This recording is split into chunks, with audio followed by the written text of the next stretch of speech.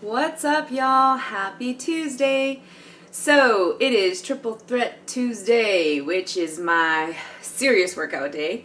So I did a little over a mile with the pup today, and we did speed walking, no jogging because my lower back was hurting. I have been going back and forth with that.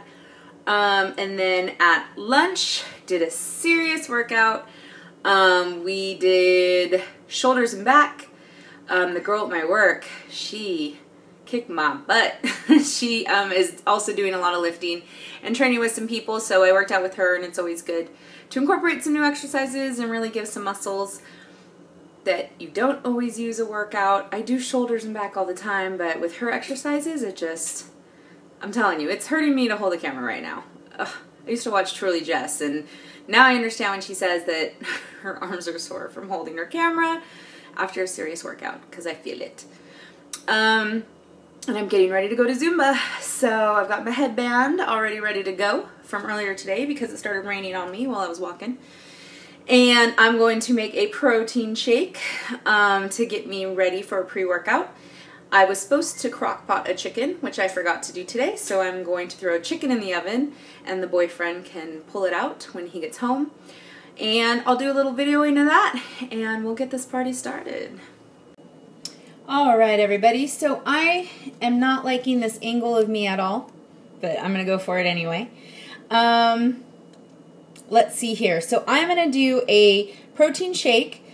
I have a bunch of good fruit, but for some reason I am really craving like a Reese's Peanut Butter Cup kind of protein shake. So that's what I'm going to do.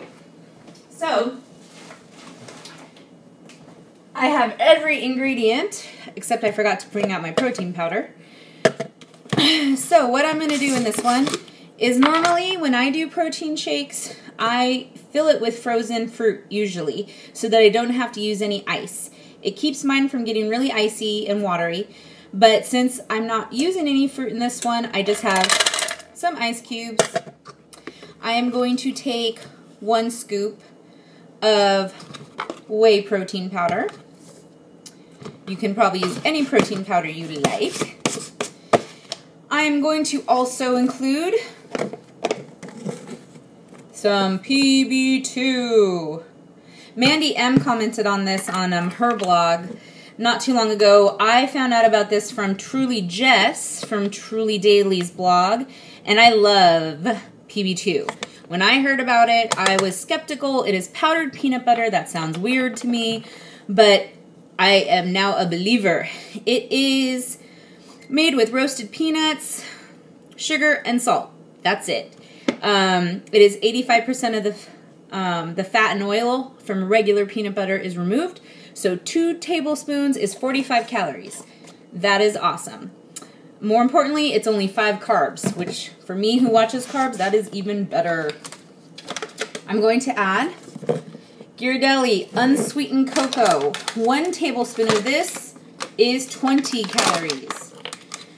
So between the chocolate and the peanut butter, you've already got 65 calories, which is not bad.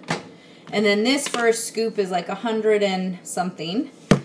And I'm going to add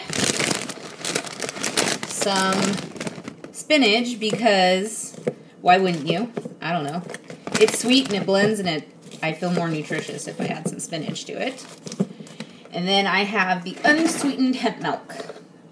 This is a really long video on how to make a protein shake, which I'm sure most of you know how to do, but some of you don't.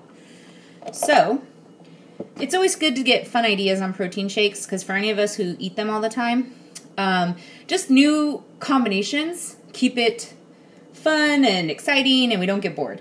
So, I'm going to blend this baby up. It's going to look nice and smooth. I'm not really going to waste your guys' time on doing that, but I will tell you right now, it's probably delicious. I may show you the results. Okay, serious finished product. Not as pretty as a normal peanut butter chocolate shake because it has a green tint to it. So good. So good. Such a great pre-workout. Now it's time for me to get ready and get my workout on. Hey y'all. I know I said I was getting ready to work out, but I did end up getting my chicken in the oven. So just wanted to give you a little view. And I did sprayed some oil on the bottom of the pan, put a little mushroom broth in there, organic. Season the chicken with a Cajun spice, lots of garlic, because I told you I don't cook without it. What else do we have on there? 1 lemon, I guess juice from 1 lemon, juice from 1 lime, and some fresh rosemary. So put that bad boy in the oven for 350 degrees for 90 minutes. Can't wait to come home and have some yummy dinner with leftover sweet potato mash and some Brussels sprouts. Or asparagus. We'll see what the boyfriend cooks. I apologize in advance for any vegetarians. This was probably not enjoyable. My apologies. But it's going to be really yummy. Alright, let's get to work out. Dun dun dun. And here is the final product of the baked chicken. It looks so yummy. I am ready to eat.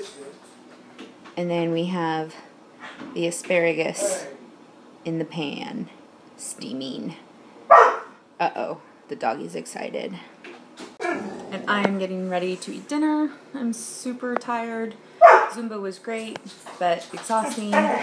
And my dog's going crazy, so everybody have a good night. Can't wait to eat this dinner, and talk to you guys tomorrow. Have a good night.